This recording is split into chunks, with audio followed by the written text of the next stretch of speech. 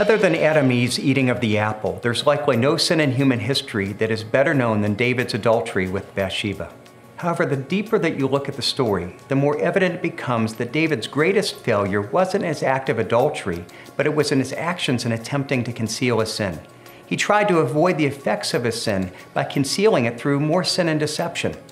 When we've sinned in any way, we're tempted to do the same thing. We convince ourselves that we can hide our failure, but in the process of doing so, we add new compromises as we resort to new sin and deception to hide the old.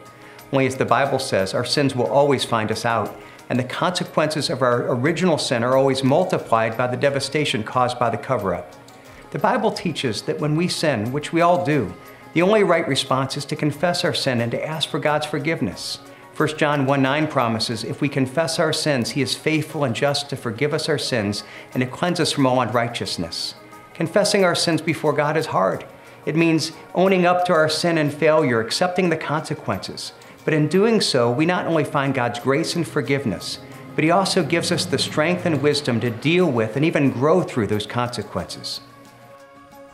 Thanks for watching. If you have any questions about what we talked about, Jesus Christ or church, feel free to reach out to us on Facebook, Instagram, or by email. The links are in the description.